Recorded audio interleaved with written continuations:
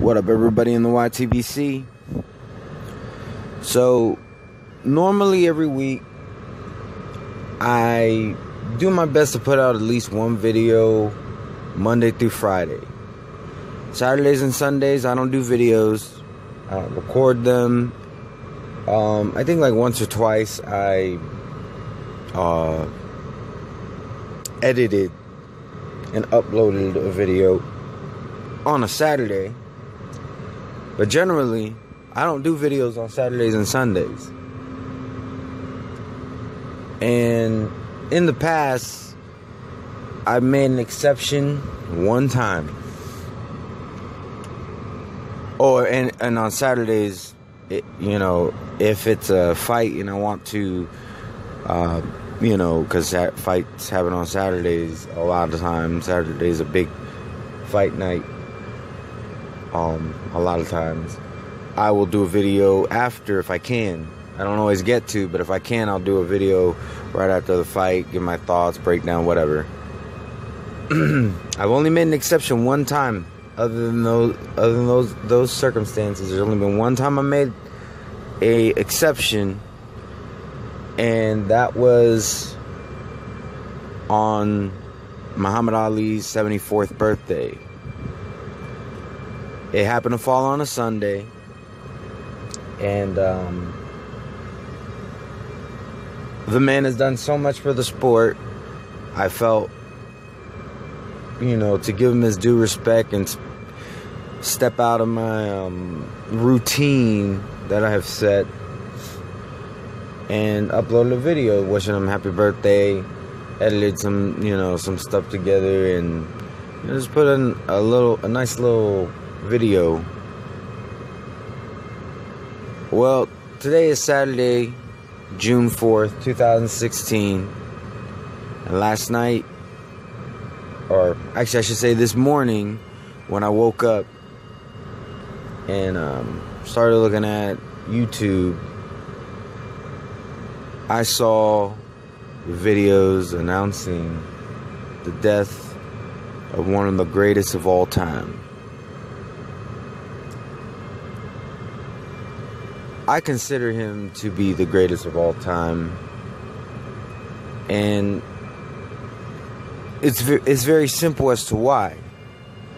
He is the one that brought boxing into the forefront. Even though the sport had existed over a century before Muhammad Ali,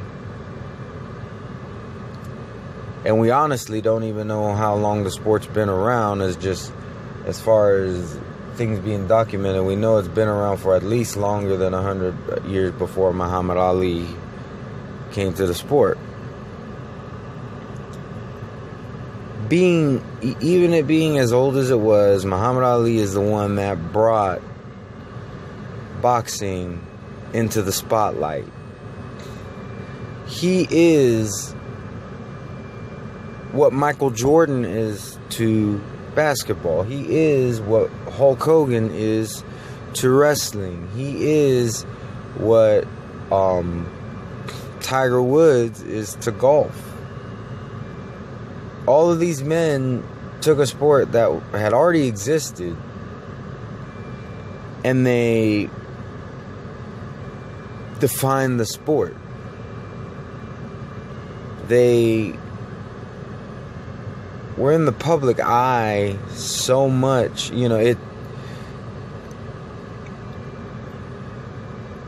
it's, I don't know, I don't even know how to put it into words. This man,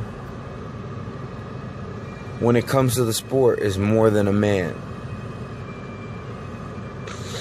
Okay, these men, when it came to their sports, were more than men. Now, in reality, of course, they're just human. Put their pants on one leg at a time. They bleed red. They're, in reality, in the normal world, day-to-day living, they're no better than you and I. But when it comes to them, stepping on that basketball court, or stepping on the golf course, stepping in that wrestling ring, which I know wrestling is not real, but Hulk Hogan still defined it. He brought it to a level that it wasn't at previously. And Muhammad Ali did just that. When he stepped into the ring, he became more than just the standard man. He brought the sport of boxing to a level that it previously was not at. In a time where we didn't have all this social media, we didn't have all this information available to us, Muhammad Ali was able to make headlines. He was able to make more noise than what a lot of these people do today, using Twitter and YouTube and Facebook and Pinterest and Periscope and all this other stuff. Muhammad Ali was able to do it without any of that. He was able to do that with nothing more than his own physical ability and charisma.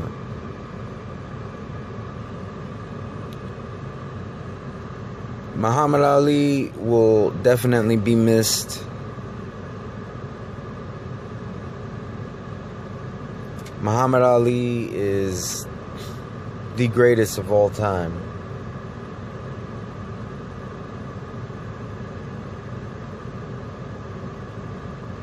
And I can't believe I almost forgot to mention this. I'm going to mention this real quick.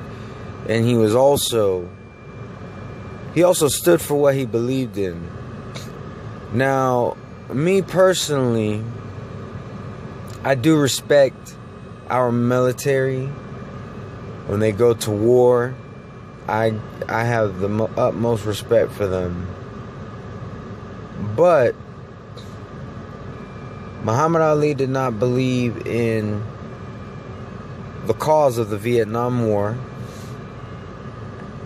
and he stuck by his guns, even though he lost his boxing license, even though, you know, he lost a lot because he stood for what he believed in. And even though I have the utmost respect for anybody who goes into the military and fights for this country, I have a lot of respect for him standing for what he believes in. It's something that's become somewhat of a lost art in today's day and age. A lot of people are just so willing to go with the flow. And in his case, I mean, I would have respected him if he went and fought in the Vietnam War. But at the same time, being that he did not believe in the cause of why we were fighting in Vietnam, I don't blame him for not fighting in the war. And there was a lot of negative impact on his professional boxing career because of it. So, if any of Muhammad Ali's family, whether it be his daughters, you know, grandchildren, nieces, nephews, if you're related to this man, I just want you to know my thoughts and prayers go out to you. And wish you the best. Just know that when it comes to the sport of boxing, Muhammad Ali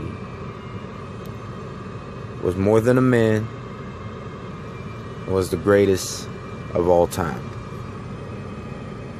To all my subscribers, anybody who listens to my videos, or if you just so happen to stumble upon this video, I thank you, wish you the best in life, the best in health, and it humbles me that you give me the time of day. Peace to all. Ali Boombaye, Ali Boombaye. I'm about to rumble in the jungle in these new Kanye's. Ali Boombaye, Ali Boombaye. My lawyer threw them gloves on and beat another case. Fuck y'all mad at me, folks, my belt got 2 G's on it.